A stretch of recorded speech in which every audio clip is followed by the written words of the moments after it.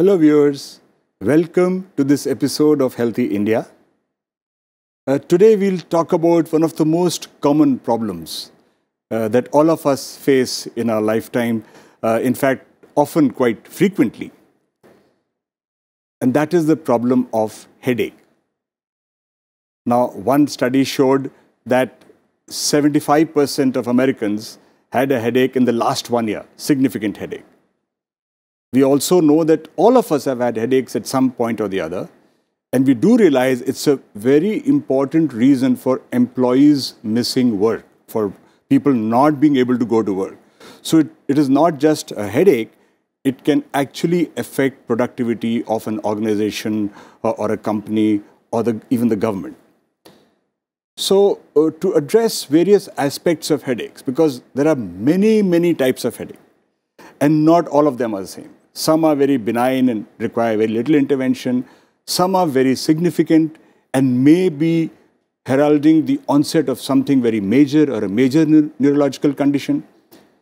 So we need to be able to distinguish between these various kinds of headache, and therefore to discuss all about headaches for all of you, to help you manage, identify headaches and seek treatment when necessary.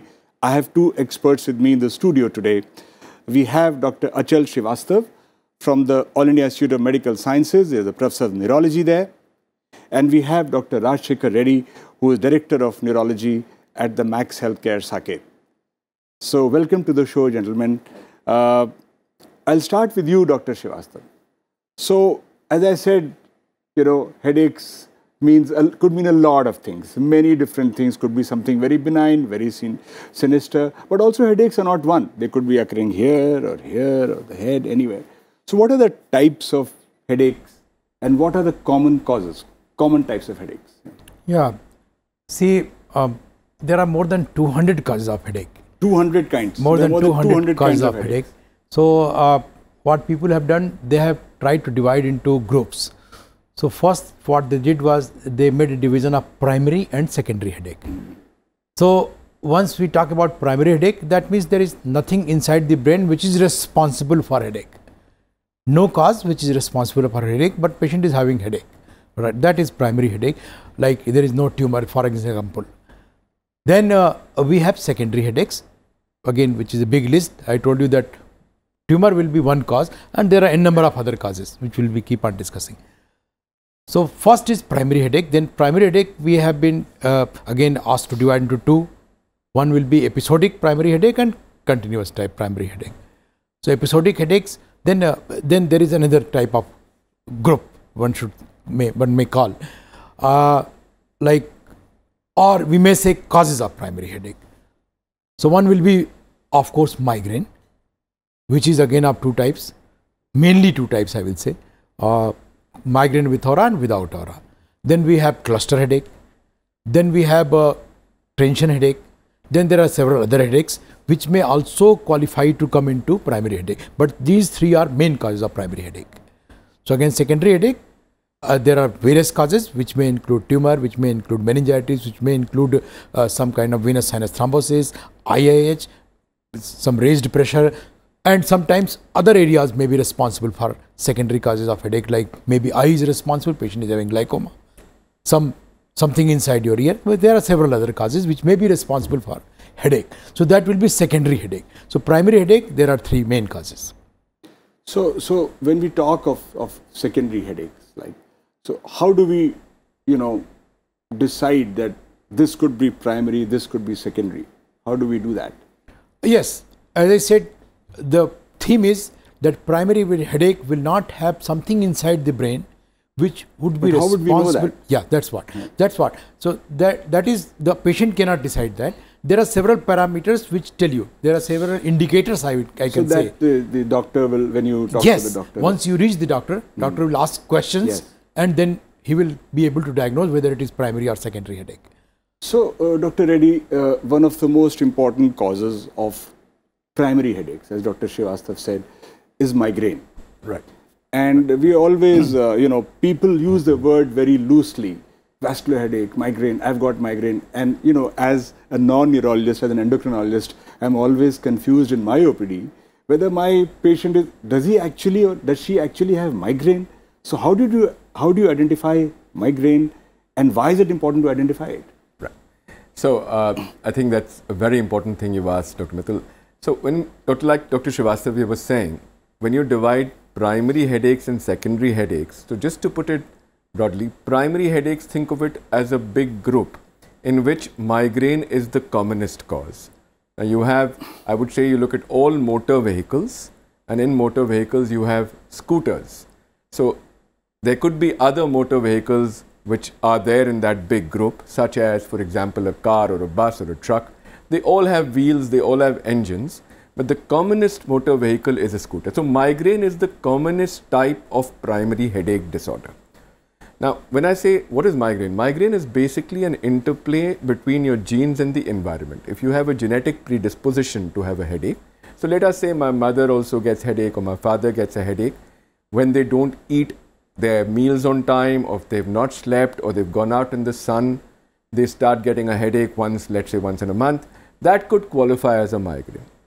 Now, the typical features of migraine are that a person would have headaches which usually last for up to about 4 hours and sometimes as long as 3 days. They have a sensation of a throbbing sensation in the head. Light and sound irritate them. This is called sonophotophobia. They may get nausea. When they walk, every step there's a jarring pain in the head. They want to switch off the lights of the room and go to sleep in a quiet room. Now, these are the typical features that one has when one has a migraine. And normally, when we look at people who've come with these complaints, we try and see how often they're having this problem. So if they're having this, let's say once a month, and they clearly identify a trigger for that, then we tell them the best thing to do is to try and avoid that trigger, and nothing else needs to be done. But if these headaches start increasing in frequency, then we need to address the problem a little more aggressively, maybe consider some medications. And just to put it just here quickly, I will tell you that there are, even migraines are divided into 4 types. The first is what is called a low frequency episodic migraine, in which you have headaches from 1 to 3 days a month.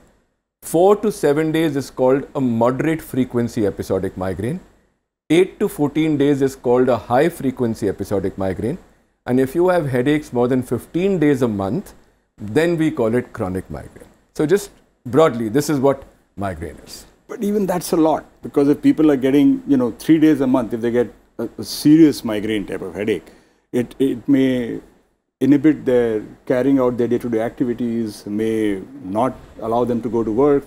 So quite clearly, migraine is a serious condition. It's a common condition. It doesn't usually have very serious connotations, sometimes can, but the fact is that it does require management, and we'll come back to that in a bit. The other very common variety of headache, Dr. Srivastava, is what people say, मुझको tension headache होता है. हमारे patients कहते हैं सब बहुत stress से बहुत सिर मेरा दर्द करता है, और वो सब मिक्सअप हो गया, tension headache, stress related headache, ये सब क्या एक ही होता है, और their different varieties in this? Actually वो सही कहते हैं कि टेंशन से हो गया. तो tension is a big precipitant of tension type headache, बहुत बड़ा प्रेसिपिटेंट है, और it is diagnosed like people will have keep on having mild to type of headache, persistent type headache lasting for hours, maybe days, and of course, as you rightly said, that मुझे tension हो गया और headache हो गया. Actually में यही होता है. There is some kind of tension trigger. It may be some demise in the family. It may be pressure of exam. It may be some lecture tomorrow and today they have developed. There are these kinds of precipitants are there. So it is, for us, it is easy to diagnose in terms of that there is some precipitant in tension type precipitant. One is that people may not have a good sleep. So if there is an issue of, because of some anxiety, tension, people are not getting sleep. So that is again one clue which tells us that patient may be having tension type headache. And there are other things, the location of headache. Mostly people will say like something like band-like thing. Yeah. That yes, some band is around their head. So it is a feeling which is described by patients, and इसी से हम लोग समझ लेते हैं कि शायद ये टेंशन टाइप हेडेक है. और तो उसमें अप्रोच तो फर्क होती होगी ना, टेंशन हेडेक बिल्कुल अलग है, ट्रीटमेंट अप्रोच बिल्कुल अलग है, क्योंकि जैसा अभी डॉक्टर राजशेखर ने बताया माइग्रेन के बारे में कि किस तरह से उसके प्रेसिपिटेंट्स, उसके ट्रिगर फैक्टर्स बहुत सारे हैं, अलग हैं। इसमें बड़ा क्लियर कट प्रेसिपिटेंट होगा, ट्रिगर फैक्टर होगा कि अक्सर कोई ना कोई बात की टेंशन होगी। उसके प्रेसिपिटेंट बड़े अजीब से हो सकते हैं, जैसे कि कोई किसी को परफ्यूम से ही हो सकता है कि उनको माइग्रेनस हेडेक प्रेसिपिटेट हो जाए। उसमें और भी चीज़ें हैं, जैसे कि आप किन्हीं अन्य कारणों से सो नहीं पाए, नींद में डिस्टर्बेंस चल रहा है, खाली पेट रह जाना, यात्रा करना कई लोगों का, ये इस तरह के precipitant, these kinds of प्रेसिपिटेंट्स are there for migraine. So, one question to Dr. Reddy before we go for the break is, how does, as a patient, a viewer really are keen to know this, ये मैं कैसे जानूँ कि अब headache मेरा ये major है? क्योंकि हेडेक तो रोज़ ही होता है, लोग को अक्सर होता है, और हर बार लोग सोचते हैं कि अब मैं हर चीज़ के लिए अगर भागेंगे न्यूरोलॉजिस्ट के पास और हर चीज़ के लिए MRI कराएंगे तो ये एक तो बहुत बड़ा चक्र हो जाएगा. So how should as a patient we identify? So again, very, very important things that we need to understand about headaches is that I tell my patients कि अगर आपको बहुत सालों से headache हो रहा है, then you're less likely to have a serious cause. So I often tell them that if you've had headaches going on for 20 years, even if though the headaches are bothersome, they're not allowed to, during that headache, they're not able to work, they're not able to go to school. It can be very disturbing, but the longer one has a headache, I'm not saying that it is not troubling you, I'm saying that it is less likely to be a serious cause. So if a person has a sudden, severe, new onset headache, or a change in character of headache, or with a headache they develop some neurological symptoms such as, let's say, a decrease in vision or a weakness in your arm or your leg, or these headaches have suddenly become such that they are increasing steadily, they are waking you up at night, you're getting up in the morning with a severe headache, you're vomiting. These are all signs that there is a sinister cause that must be ruled out. Now, even with these symptoms, one may not have a sinister cause, but these are red flags for headache and you must get that evaluated immediately. On the other hand, I am not saying that headaches that are going on for many years are also things that should be ignored.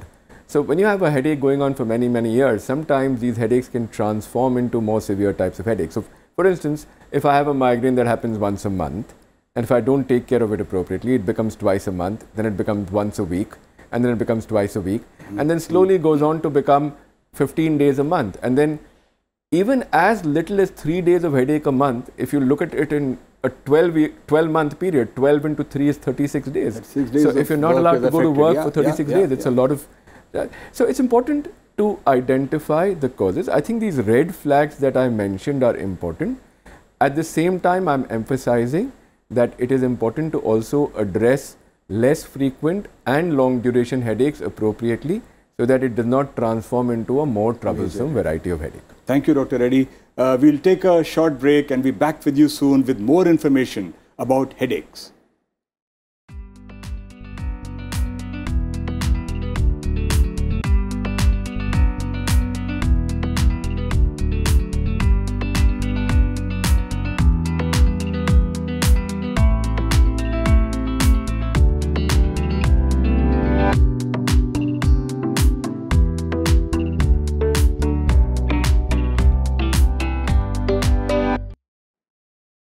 Welcome back after the break, and I come to you, Dr. Srivastava.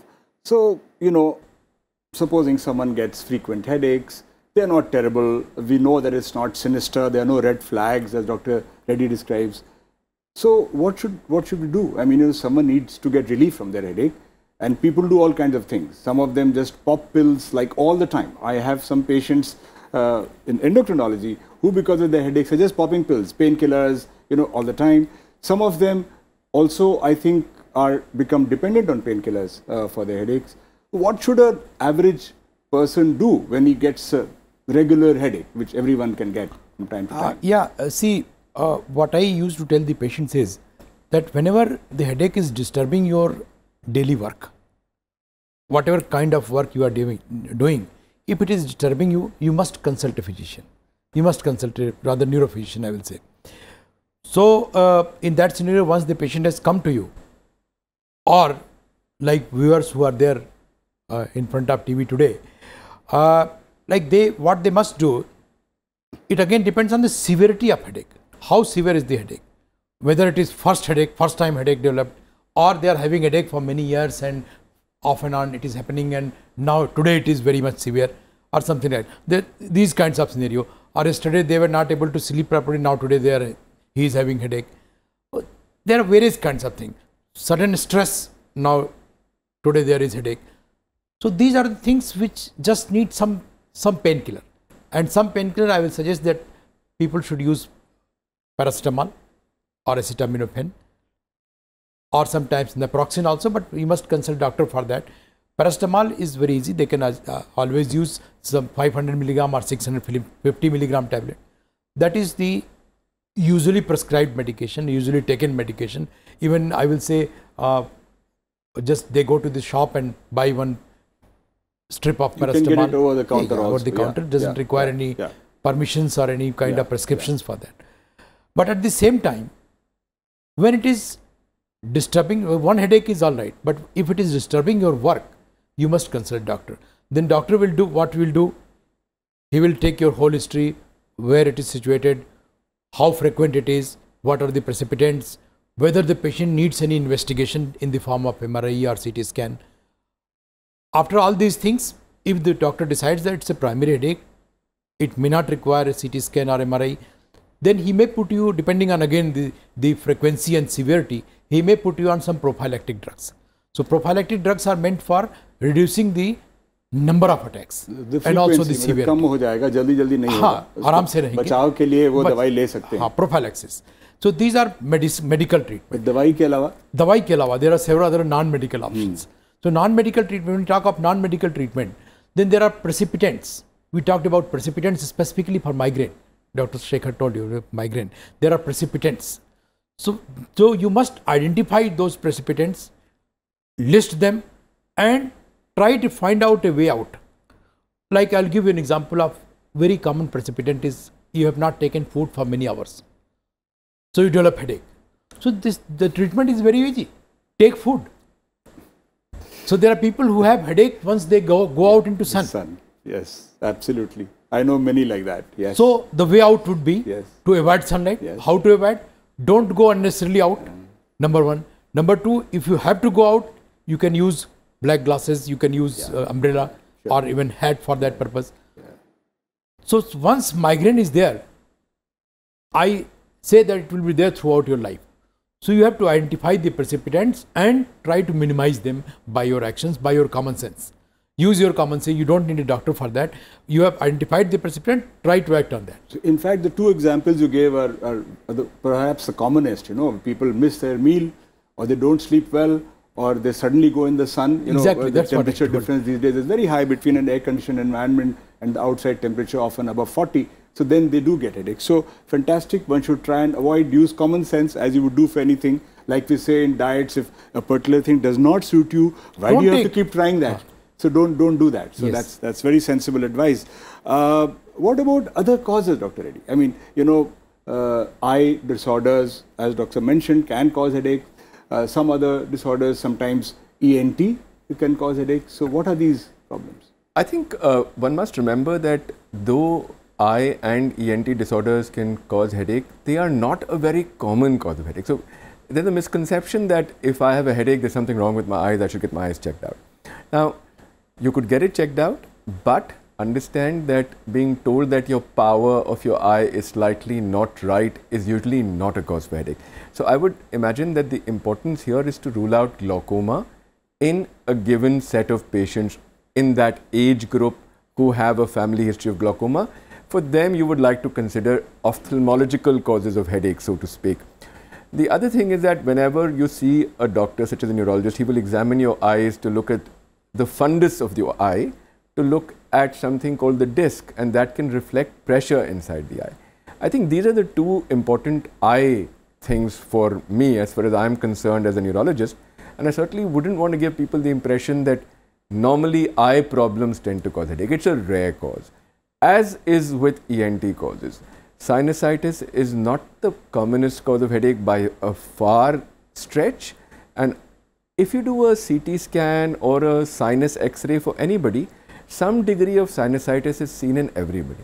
So one must take a history very carefully, and only if the history suggests, let's say a very pointed pain in a particular area of the head where constantly you have pain and you see that the sinuses are very blocked on an X-ray, one would like to attribute that to sinusitis. Routinely, these are incidental pickups that we get while we do tests, and I certainly don't want to give a message here that sinusitis or eye problems are common cause of headache. Most patients have migraine and they go to doctors who sometimes misinterpret this as an eye problem, ENT problem. That's the message I want to give today. So also I think in the case of eye and ENT problems, if any good physician will see you, they'll be able to tell you, you would be having some issues with your sinus or often some issues with your eyes.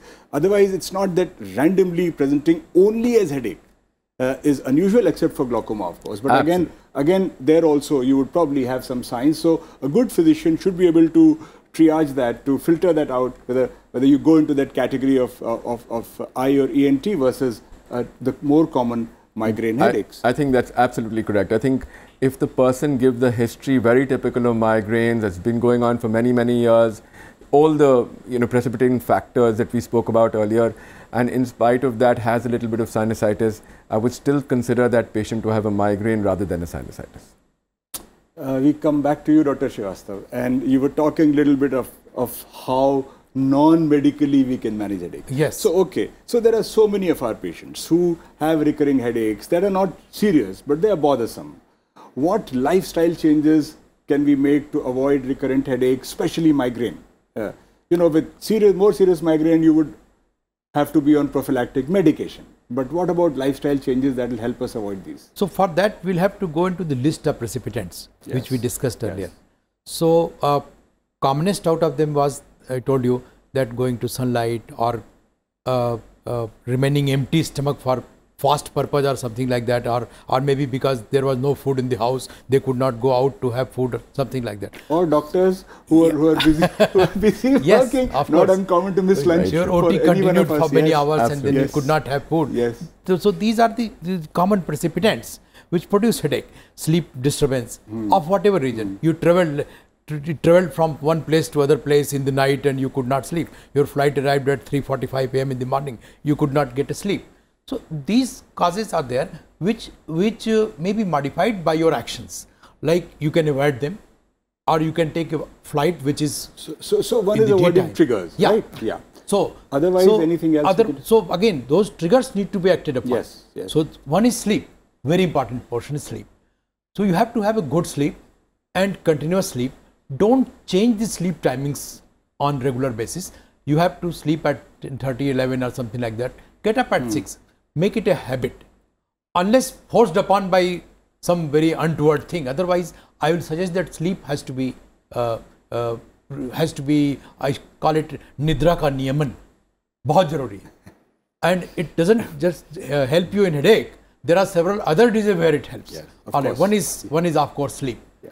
The other is that some degree of regular exercises. Exercise. Regular exercise. Very, very important. So again, not going into very stressful exercise that may produce headache. But a regular exercise, time-bound exercise, must do daily at the same time. That will help you. Then certain degree of meditation techniques where people are having tension type headache. So meditation, not just medication. Meditation is yes, what of course, Dr. not only Srivastava medication. is saying, Biofeedback techniques are there. Yes. So those things may be done to avoid the occurrence of headaches. This will reduce the number of headaches. This will reduce the severity of headache. Some people do yoga. Yes. There are various studies which have shown effect of yoga. Breathing and on deep breathing exercises. Yes, so those things are there which will help. Great. Last question, Dr. Reddy. We're running out of time desperately. But there are a lot of advances, I know, how migraine is treated now than what it was when I did my neurology rounds, 30 years ago. So 35 years ago. So what has changed in migraine treatment? Right. So, when we look at the conventional therapies that we've had so far, like Dr. Achal so nicely told us, there are basically three things. Acute treatments, which are treatments what you take when you get an attack. Preventive treatment, which are basically prophylactic therapies. This you give to people who have a certain number of headaches per month. And the third is avoidance of all precipitating factors and maintaining a good lifestyle, like Dr. Achal said, adequate sleep, adequate meals, adequate exercise, limiting your caffeine intake, making sure you're not taking energy drinks at odd times or you're not doing too much of that. So all these things are part of the conventional therapies. Now, in spite of that, there are many people who are not adequately controlled with these modalities of therapy. So we have certain newer therapies which are more specific and targeted clearly only towards people with migraines. So I'm going to list about 3 or 4 of them. The first is something called... Just to enumerate for the audience. Sure. Yeah. So the first is Botox, botulinum toxin. Now, botulinum toxin has been a part of migraine prophylactic or preventive therapy for the last 10 years. It was approved in 2012 and it is strictly used for people who have more than 15 headache days per month for 3 months or more. And also for a group of patients who have something called medication overuse headache. Some people who take too many of these painkillers over a period of time start getting headaches as a result of these painkillers. So this group of patients who have more than 15 headache days a month, for any 3 months of a calendar year or any 12 months, they qualify for this therapy.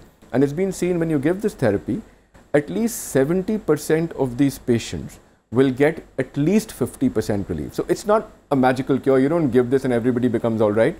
But to go down from, let's say, 15 headaches a month to 5 or 6 headaches a month is also a great relief to many patients. So Botox is one botulinum toxin is the therapy for this.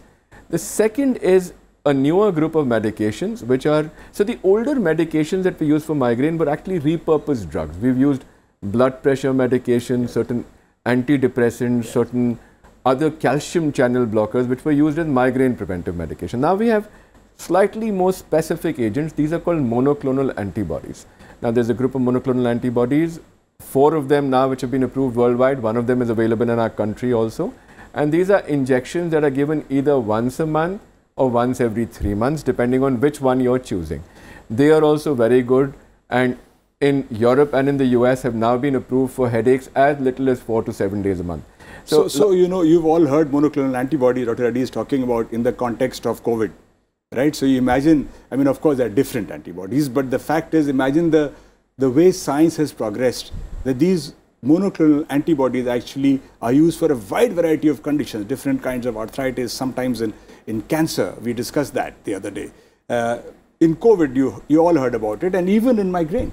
Absolutely. So that's the newer advancement. So Botox, monoclonal antibody. And we have certain therapies that are now targeting something called a CGRP, which is a calcitonin gene-related peptide. Now, monoclonal antibodies also target this, but there's a group of medications which actually target this and are used as an acute SOS, and certain devices. Now, these devices are used for preventing migraine, and you have these devices, they're different names. I don't want to go into the details of that, but these usually are external stimulating devices. There's something called Kefali, there's something called Gamma Core. So all these devices are now approved, and I think that these are slowly they will come into the mainstream. I think that people have gotten good experience with these agents, with these newer therapies, and I think in the future we will have better options for our patients, is what I'm hoping. That's fascinating to learn about these new techniques, and I hope our viewers gained from this discussion. Thank you very much as we come to the end of this episode of Healthy India.